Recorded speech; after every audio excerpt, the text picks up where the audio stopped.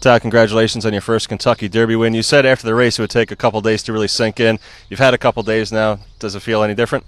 That feels great. I mean, it's amazing when you come back home and so many people that normally don't follow horse racing are aware of it, and so it's been a lot of fun. And how did he come out of the race?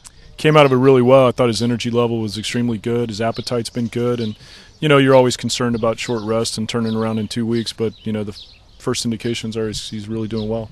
Now, as far as going from the Derby to the Preakness, you've run relatively few horses in both races. Is that something to do with the timing between races not really optimal?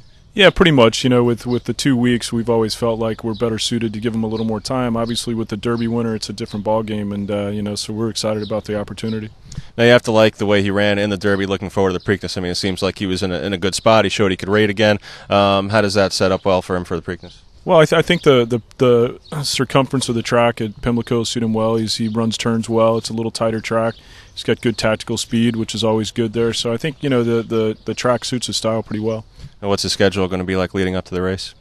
Well, we'll train him lightly for a few days. We'll see if we're even going to breeze him or not. If we do something, it won't be much. But his schedule is to ship from Churchill to Pimlico on Wednesday the 12th, and just paddock school a little bit, and maybe gate school there, and run. Got a Derby down, now a Preakness next? I hope so. That'd be great. All right, thanks a lot, Todd. Thank you.